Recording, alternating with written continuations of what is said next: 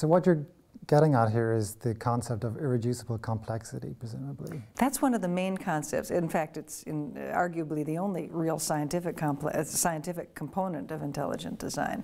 This idea that in a structure like the bacteria flagellum, which has kind of become the poster child for intelligent design, you've got about 50 proteins, about 50 components of this structure. And the claim is if you take even one of them away, you don't have a flagellum that works anymore. The motor doesn't work, the bacterium just lies there in the water, and it's downhill from there. That's just empirically wrong. You can take away lots of proteins and still get a functional flagellum. Number one, there's no such thing as the bacteria flagellum. There are lots of different flagella.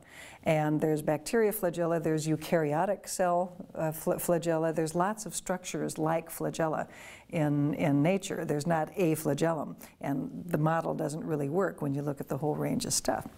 But in a sense, the idea of irreducible complexity is kind of true by definition. You know, if I took enough parts of you away, you'd stop working, okay? So it's not that, that it's impossible to think of something that at some level is irreducibly complex. But the problem with intelligent design is that they want to argue that there's a whole class of phenomena in nature that we just take off the table for science to explain. Now, what scientist wants to say, this is unsolvable?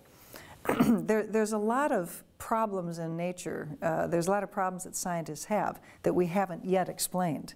But not yet having explained something doesn't make something unexplainable.